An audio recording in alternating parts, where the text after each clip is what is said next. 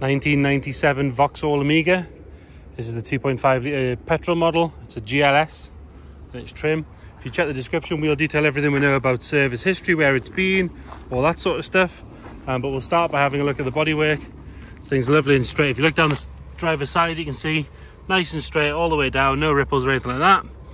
Coming down this front driver's wing, again, there's nothing at all to report. Lovely and clean. The arch is solid all the way around. It's got 4 matching alloy wheels with the centre caps, and I believe the key for those is in the boot. It's also got 4 matching tyres as far as I'm aware as well, so we've got a Dunlop on the front. We'll check them as we go around. Coming down this driver's side, there's not really any marks at all to report. All the plastic's lovely and clean. They're not dried out or cracked or covered in back to black or anything like that. It's A-pillar, there's not a mark at all on there. All the glass on this side, lovely and clear. We've got a very light bit of scratching on the handle if we're going to be super picky about it. Get some of that water off there, it's a bit wet here today. On the bottom of the door, lovely and clean. Same for the rear passenger door. It's going to make for quite a boring video, this. I don't really have anything to whinge about, but it does make for a very clean car.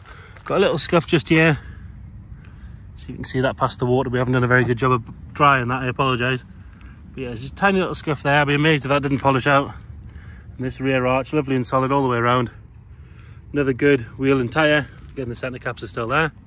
Coming around on the back, the bumper corner is lovely and straight. There's no scuffs on that side or on the passenger side. And again, the plastic's lovely and dark. They're not overly shiny, and they're not covered in any horrible product. They're just nice, clean, dry plastics.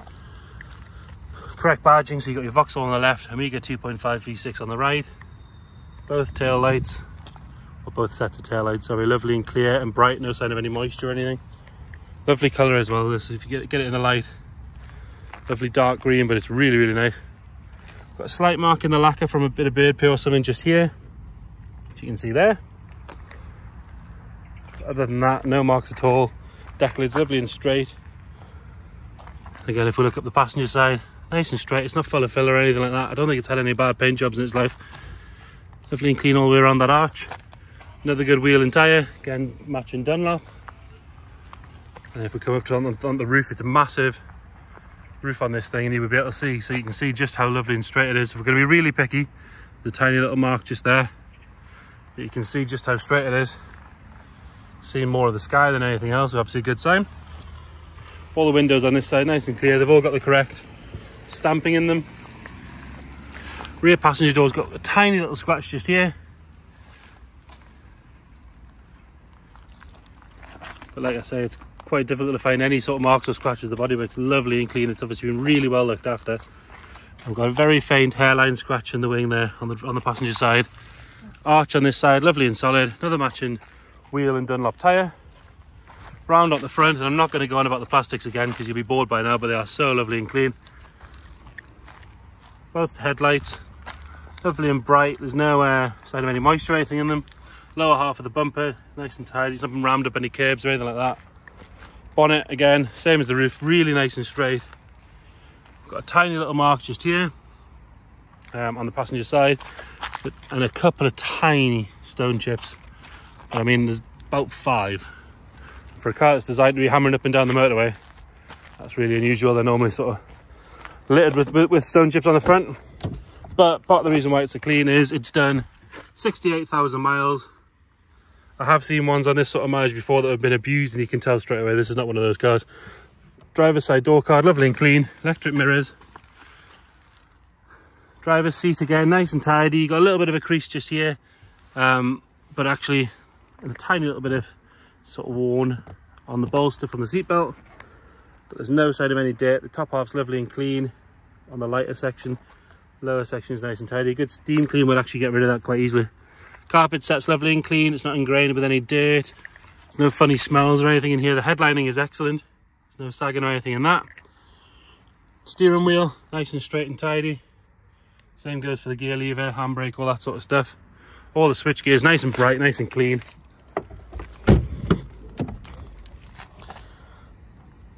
Nice and clean in the back as well. The bench on the rear is lovely and tidy all the way across. Backs of the seats are like brand new. They've never been sort of kicked or scuffed or anything like that. Same with the carpet set in here. Again, there's nothing to whinge about. It's, like I say, a boring video, but it makes for a nice car. Underside of the boot lid, lovely and clean.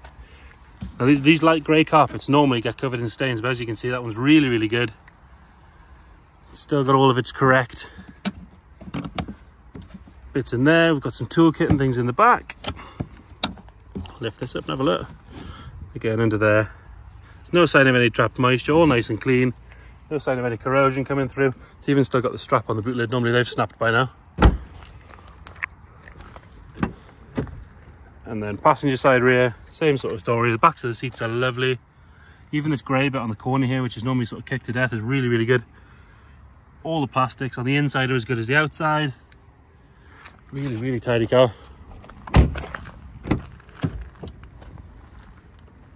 And then front passenger side, same story as the other side, lovely and clean all the way down.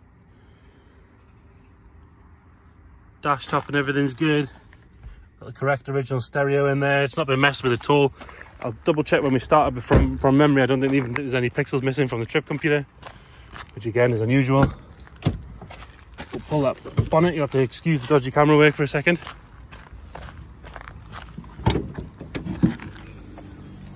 There you go, 2.5 litre V6, lovely smooth engine. Again, all the plastics in here, lovely and clean. It's obviously been well cared for. There's not a speck of dirt in here. It's driven to us.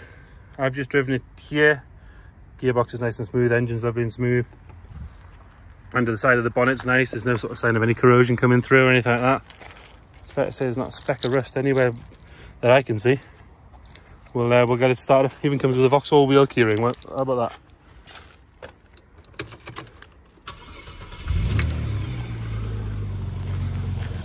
As you can hear, lovely and smooth. No sign of any rattles or anything like that. Go around the back.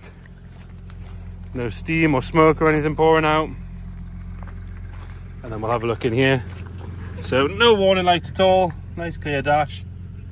And there's no pixels at all missing from that, which is pretty unusual. It does have aircon as well, I've just noticed. That's worth pointing out. So there you go. 2.5 litre Vauxhall Omega. If you've got any more questions, please get in touch. Thank you.